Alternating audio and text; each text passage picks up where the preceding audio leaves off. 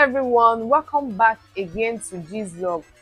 Remember the popular Andrew Amechi that was accused of killing two best friends that he invited from Port Harcourt to Aba to visit him, and while he was arrested and being transferred from Aba to Abuja, he died on transit. He died on his way.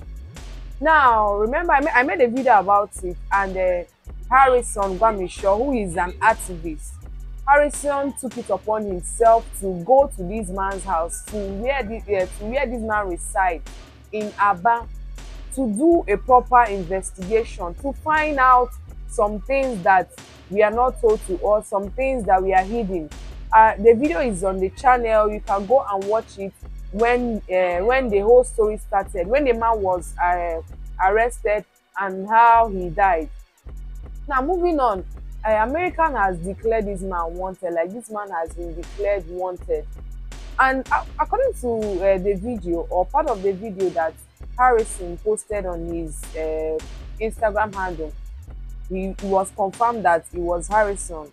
It was confirmed that it was Andrew that was in the mortuary, because the man has died and then he was now in the mortuary. He made a video too confirming that and he called the family, the relatives of the man, and they confirmed that that is their brother in the mortuary.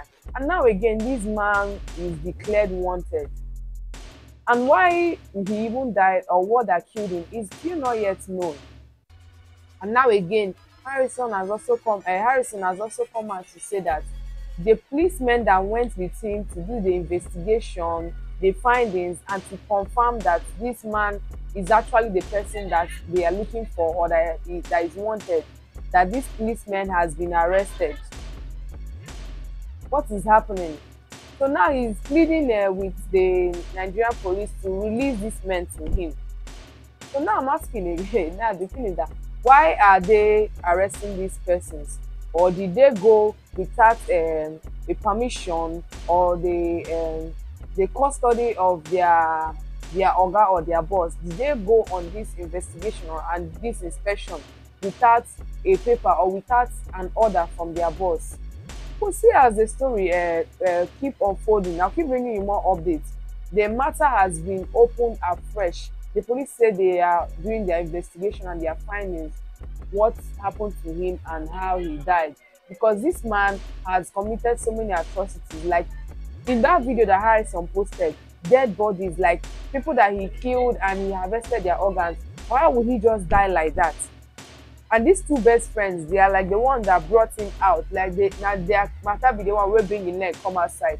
And instead of him facing justice or paying for his crime, he died just like that.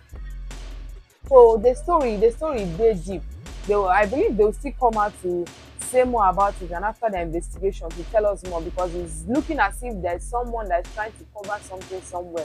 That is why they will have to kill him while they were transporting him to Abuja while he was under arrest.